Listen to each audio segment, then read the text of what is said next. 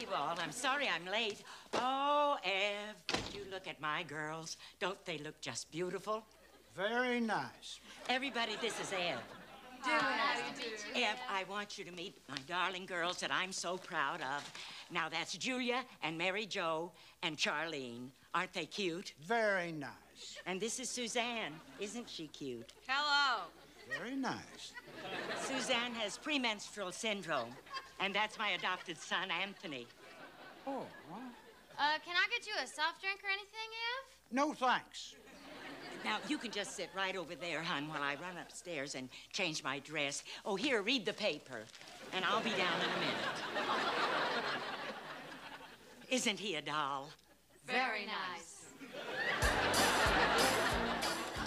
Bernice, you're gonna look so gorgeous. Oh, thank you, Charlene.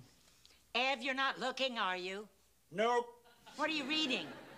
An article that says that we eat dirt. The dangest thing I ever read. That one kind of rubbed us the wrong way, too, Ev.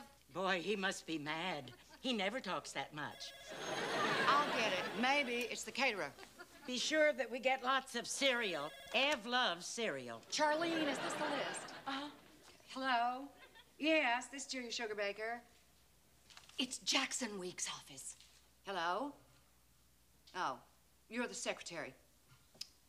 Well, actually, I was calling regarding an article he wrote about Southerners eating dirt. But if Mr. Weeks is too busy to return my call, yes, you can give him a message. You do take shorthand, don't you?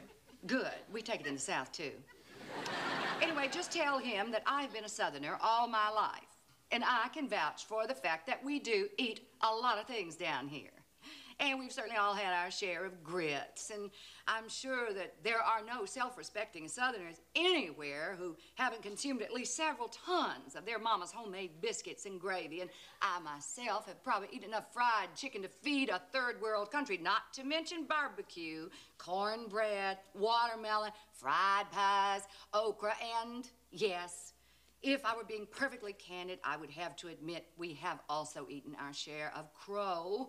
And for all I know, during the darkest, leanest years of the Civil War, some of us may have had a Yankee or two for breakfast. But speaking for myself and hundreds of thousands of my Southern ancestors who have evolved through the many decades of poverty, strife, and turmoil, I would like for Mr. Weeks to know that we have surely eaten many things in the past.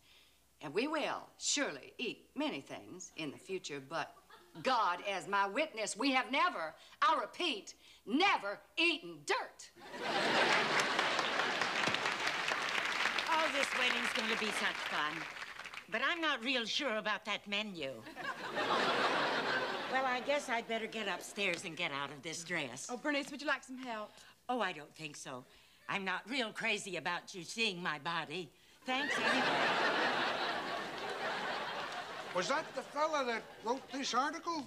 No, Al. The fellow that wrote that was either too rude or busy to call back. That was his secretary. Well, he ought to be smacked. It's the dangest thing I ever read. I think I'm gonna like Ev. You were on the right idea there.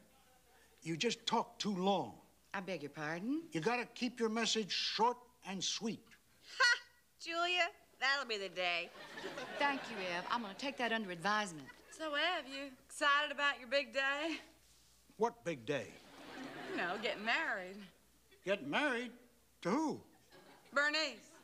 Aren't you and Bernice getting married? Not that I know of. Well, Ev, that's why we're wearing these dresses. Didn't Bernice tell you? No. I just thought your business had some sort of theme. Wait a minute. Let me get this straight. You and Bernice are not getting married? No, sir. Then what are you doing here? Well, I don't rightly know. She just asked me to drive her over. Oh, I knew it. It's always something goofy like this whenever Bernice is involved, and I just don't need this nonsense right now. I mean, I'm not a well woman. Why would she do this? Well, I don't like to be unkind, but I think Bernice is a little long on drywall and a little short on studs.